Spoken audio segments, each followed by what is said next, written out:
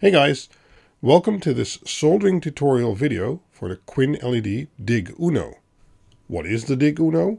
Well, instead of my prior boards, which were analog dimmers, where the whole LED strip would become one color, these are controllers for digital or digitally addressable LED strip, where each LED or pixel or whatever you want to call it can become its own color.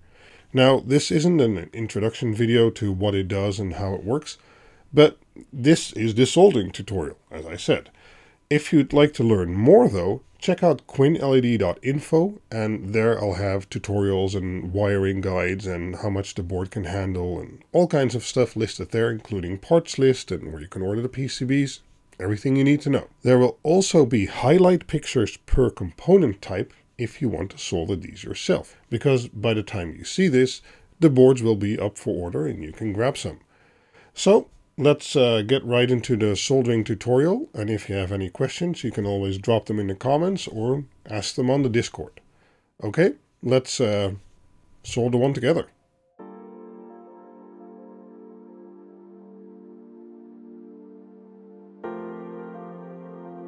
Okay, let's start at the back of the board and solder on the SMD components. We start with the pads for the diodes, the capacitors and the resistors.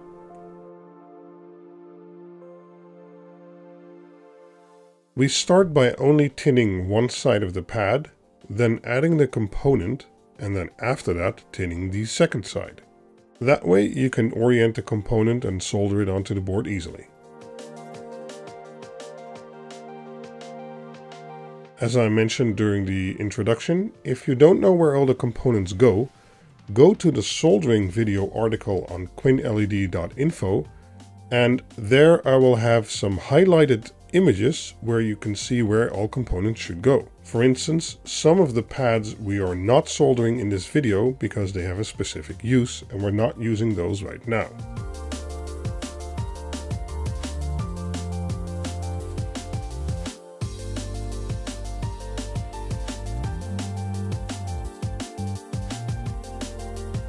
The version of the QuinLED-Dig-Uno in the video is the version 2 revision 4, but the one I will be releasing to the public will be revision 5, so that might look slightly different.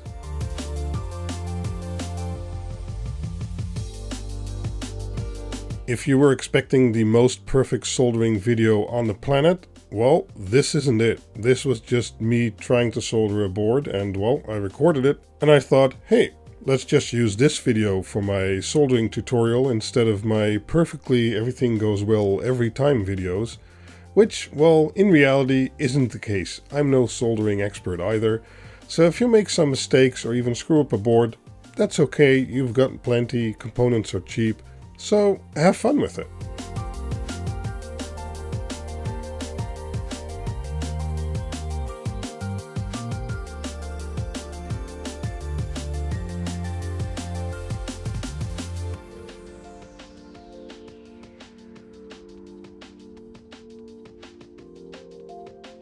Minimum resistors, capacitors and diodes on this board are one 4.7K resistor, 4 0.1 UF capacitors, one 10F capacitor, and then two SS24 diodes and one SS12 diode.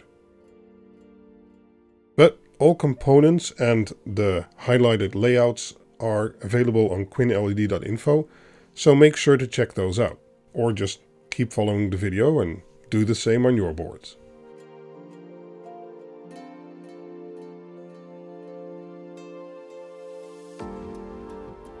To make sure all pads make good contact with components, I reheat some of the soldering pads to make sure they fuse together well with the component we put on there. Okay. With the SMD components on the back of the board done, we flip over the board to the front and start with the level shifter. You might need to bend the legs a little bit, but once you do, it should fit in perfectly. Okay, let's solder its legs.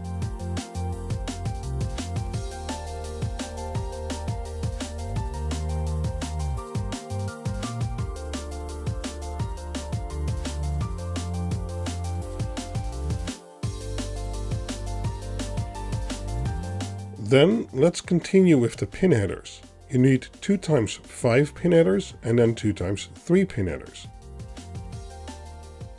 I use different colors for the voltage and GPIO selection because that differentiates it, and well, especially for the voltage selection, if you get it wrong, you might blow up some components, so that's why I like using red pin headers and a red jumper later on.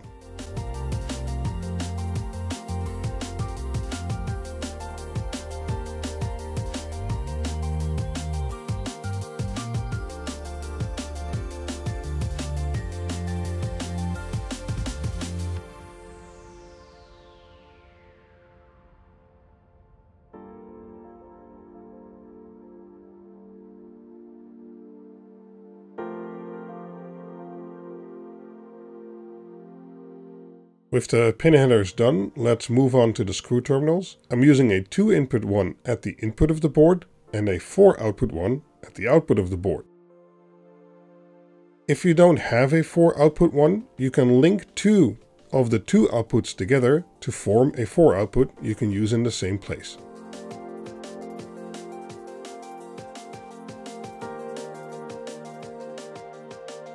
Some of these contacts are directly linked to ground planes, so you might need to sink in a lot of heat to make sure the solder spreads nicely and creates a good bond.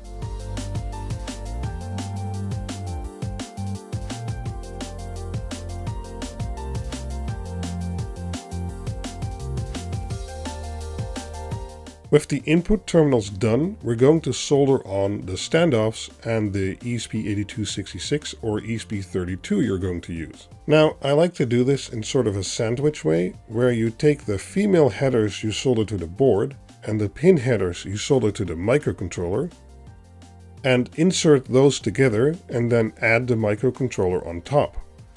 By doing this, it auto-aligns all those components, and then you can solder the pin headers to the ESP module, and then after that the female headers to the bottom of the board. It then automatically solders straight and fits together.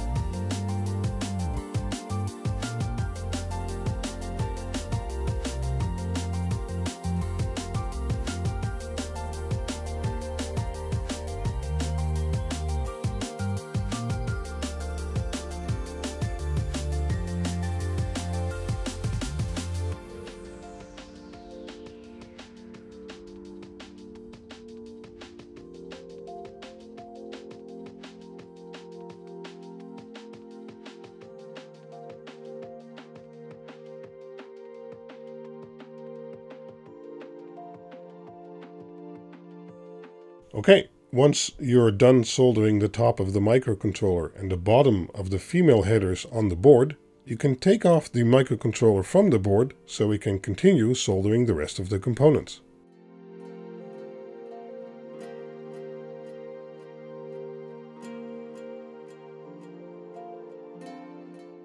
Next up is our fuse holder, and the spacing for these is pretty tight, so make sure you push the metal parts all the way through the openings in the board.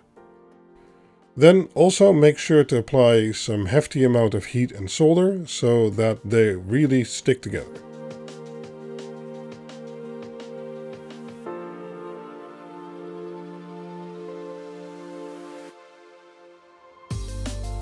Okay, the next step is optional. If you want a 5-volt only board, you don't need to solder this DC-DC converter. But if you want your board to be 12-volt compatible also, you will need to add this component. If you're not going to use it and you want your board to be 5-volt only, you can just leave it off.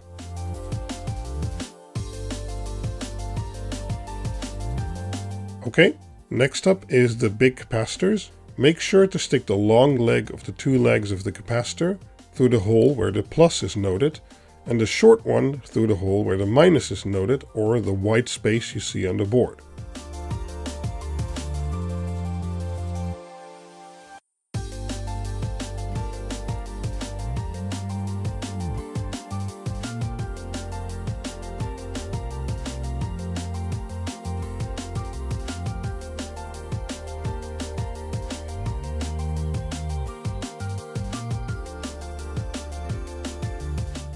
I'm using some side cutters to cut off these legs. If you don't have them, I have a tools and equipment page, again on QuinLED-Info, where you can find everything from these side cutters to maybe desoldering wire or soldering equipment or anything else you might need while soldering these boards.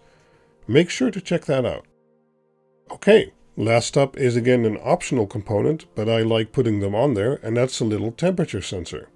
The legs of these are very tiny, but it's fun to be able to read out the temperature, and especially if you're going to be putting a high load on the board, it can be nice to be able to keep an eye on the temperatures, especially if you're going to mount it inside of an enclosure or something like that. To make 100% sure that these legs aren't crossed at the solder joints, I'm using a magnifying glass with built-in LEDs to check if there really is separation between them. Okay, let's add the jumpers and then the microcontroller, and well, the board is done, ready to use.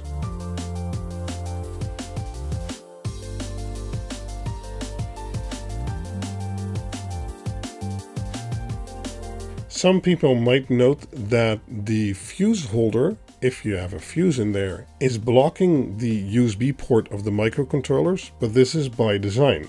If you have a power supply connected and you want to program the board, take the board off of the QuinLED and do so with a micro USB cable connected to the controller and your computer. Then, when program is done, reinsert it or reinsert the fuse and everything should be fine. Hooking it up to a computer while you also have an external power source connected, can get kind of iffy.